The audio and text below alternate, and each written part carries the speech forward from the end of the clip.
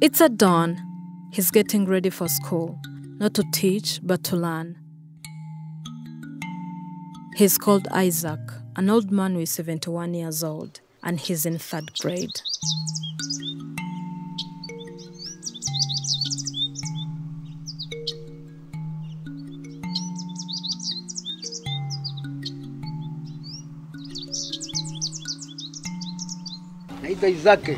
I'm called Isaac, and I'm 71 years old. I didn't get a chance to go to school when I was young because we had no schools in our village.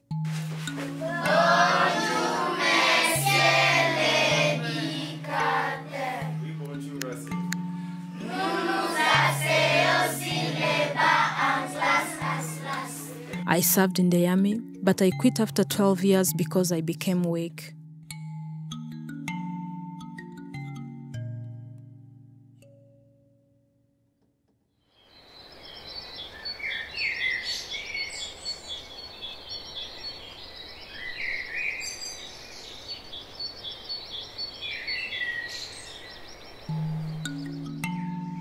Basi nilipendaka tu mnaona basi bengi wote mimi nashinda nao ni kumasomo kisha mimi nibakia. After becoming a veteran, most of my friends and neighbors were graduates. So I just thought that in order to survive in the future, I need to be skilled enough. That's how I took a great decision and went to school for the sake of a better future.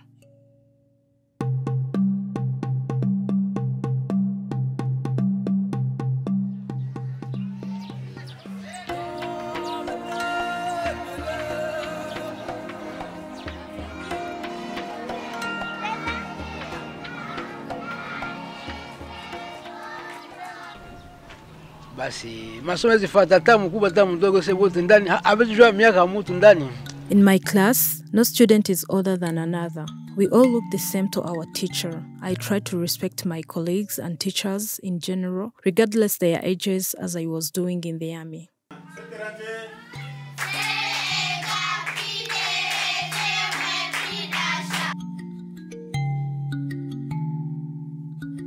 Miaka 3 ile sana wewe ushakuwa na elimu mingi ile sana akili ishakamata. This is my 3rd year of attending school. I wake up early and get prepared for school, and it doesn't matter whether I eat or not as long as I'm learning how to read and write. We asked him whether his fellow old men agreed with his decision of going to school. Isaac replied saying that they couldn't understand him at all, mostly at his 1st year, because even the teachers couldn't wrap it to their heads. But now, day by day, they are convinced that it's a good idea, and he wishes that they can join him because school helps him a lot, mostly in mathematics and languages. Les prix d'achat à quoi? Adopter formule. Ici, troisième point, nous allons prix d'achat. Pour les prix d'achat maintenant, nous avons ce qu'on appelle PAT, prix d'achat total, qui va donner la formule pour calculer. Ok, Babou.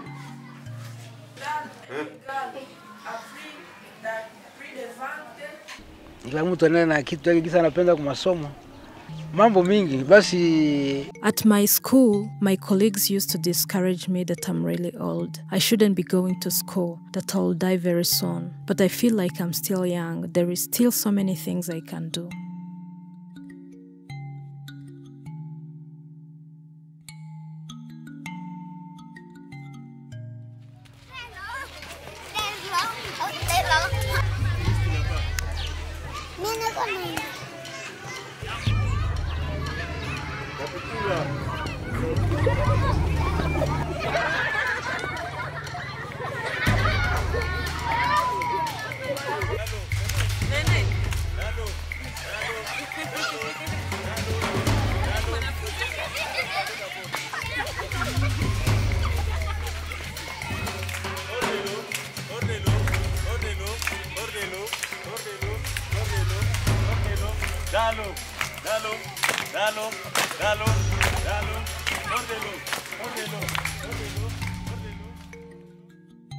Isaac does a long journey on his way to school, and he walks for 40 minutes at least on his foot every day to school. When he's back home, he helps his mother with home chores like other children.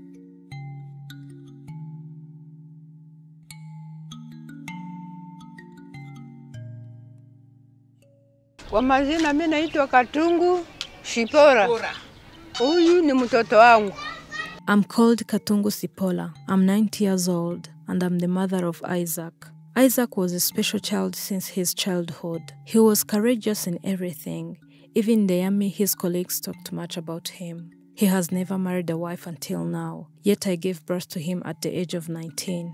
He's my firstborn. I really support him and it makes me happy, the feeling that my child also goes to school, because in our times, there were no schools. When he's back from school, he gives a hand at home. Even though it looks like he will never make life out of his studies, but at least he showed courage and made us realize that everything is possible, because by then, he can read and write.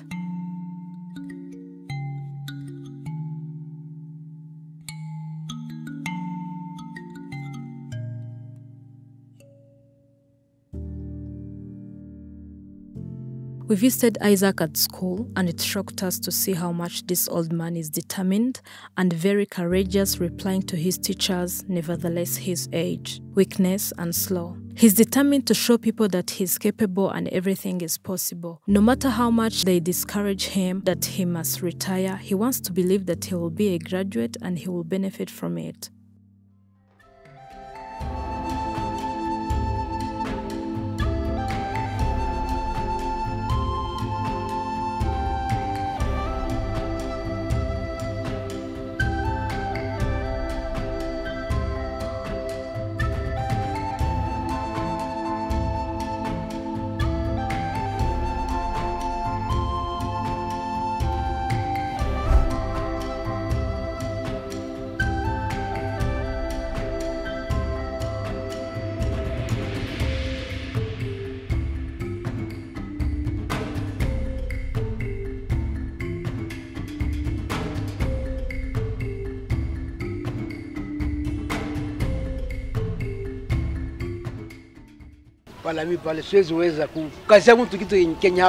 I play football in my break time with my classmates. It rests my head when I'm at school. I forget my troubles and lots of terrible things I have seen in the wilderness at my times in the army.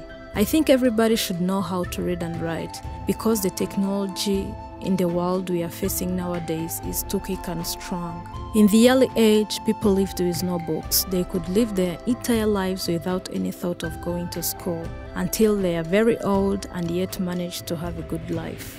But now, life is mathematics and too much calculations. Even money requires counting. People should not be afraid and follow their hearts, regardless others' comments and discourages.